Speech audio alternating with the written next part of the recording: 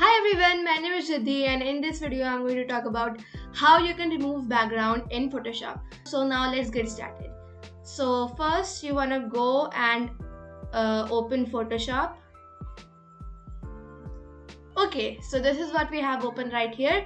So there are quite some ways that you can remove your background in Photoshop. For the first one, I'm going to show you this eraser tool. It is called the background eraser tool, and it is actually called the background eraser tool. But it did work for me when I first started using it, but I just don't know why it doesn't work for me anymore.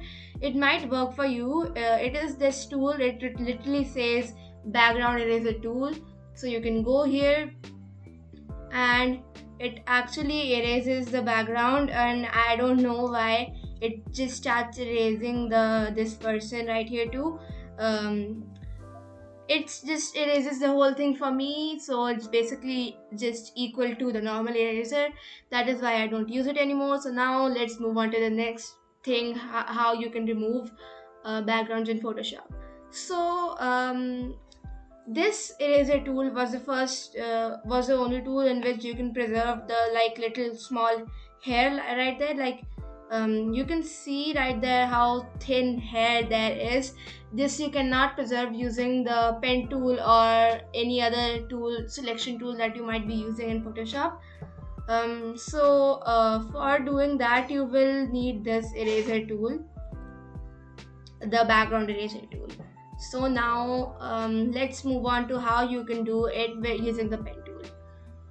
So for some people the pen tool might be a little weird, because when you do something like that, it happens something like that, and yeah, it's really a bit weird, and I did get frustrated with it when I first started doing it. But this is how you can do it very easily. So this tool, when you do this and does this, basically the reason this is for is to make curves. So like you can see, it's like curving and really curving about in there. So I don't really want any curves, so this might take you quite a while to do. So yeah, let me do this, and I'm going to fast forward this part.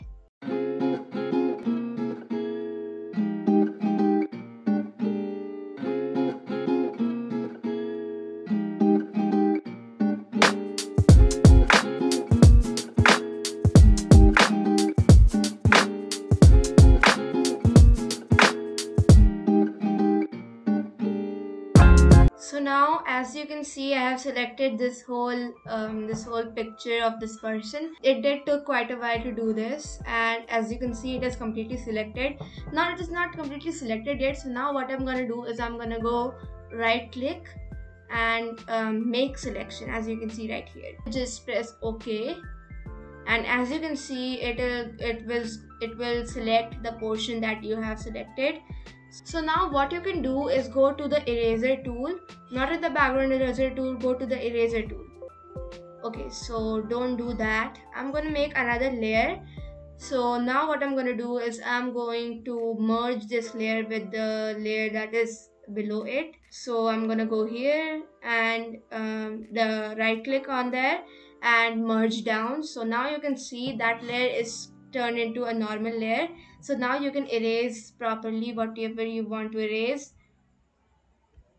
I'm going to increase the size a little bit. Okay, so I'm going to go here and erase. Okay, so now it is inversed. So what I'm going to do is I'm going to go to select and inverse. So it is going to select the background, so you can erase very easily the background. So this was very easy, right? But the only thing that was hard to do here was doing the selection, and it can be done pretty quick if you have a picture that isn't this big. So as you can see, the background is removed. So now as you can see, this is selected right here. So I'm going to unlock this layer. It was actually a locked layer because it was the background layer. So I'm going to take this transparent layer that you see right there down, and I'm going to go right click and merge down. So now when I try to erase, it is going to show this styled something right there. It basically means that it is transparent, and there you go. Here is the transparent background. Yeah, so this is the most easiest way that I know how to do this. So now as you can see, I have opened this picture once again in Photoshop. So the other way that I'm going to tell you how to do it is to by using the magnetic lasso tool. So what this basically does is it kind of it gets attracted to the color that is right there. So her hair is brown, so it's going to stick to the brown portion. So I think this is a very easy way to do this, but it might happen that sometimes it might not work for you.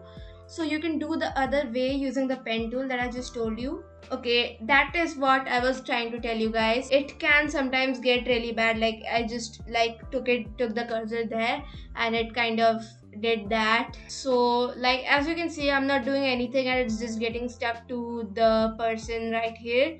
The better way to do this is using the pen tool, but if you want a very quick and easy way to do this is then you can use the magnetic lasso tool. And as we can see, the background is removed. I did not select it very nicely and that is why it is not that good, but you can do this pretty good. So yeah, that's it for this video guys. If you like this video, don't forget to click on the like button and subscribe to my channel. Bye.